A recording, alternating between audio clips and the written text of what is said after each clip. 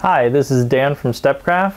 Today we're going to be showing you how to install the new Dewalt DW611 tool adapter bracket.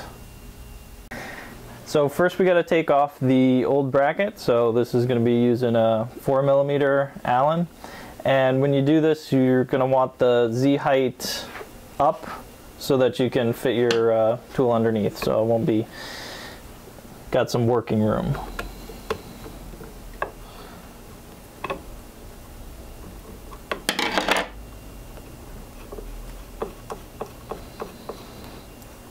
Alright, so I have it just about off, and depending on, you might have the bearing come down. Just remember you gotta put that in the new bracket, but in this case it's on the lead screw still.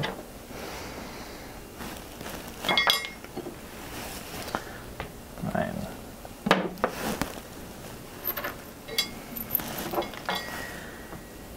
Alright. So now I have the new bracket. The hardware for this is a 5mm Allen that you will need for that, and I'm going to start installing it. And cut off the camera. There we go.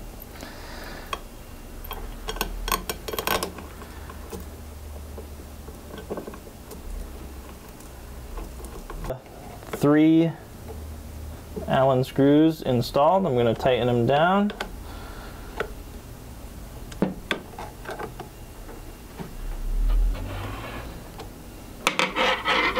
So now with the bracket reinstalled, we can rehome the Z-axis. Okay.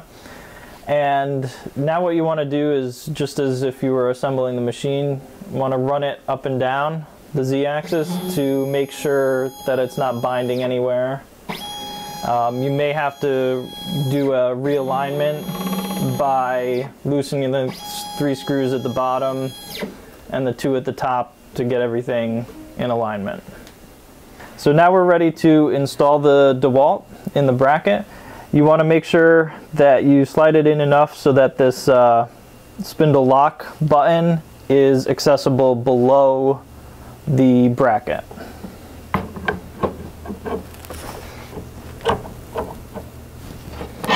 So that looks good, it's accessible. Now I'm going to tighten it down.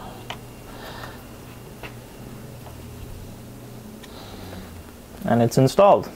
So you got to remember, before you start your project, to turn on the Dewalt and also set your speed with the dial here.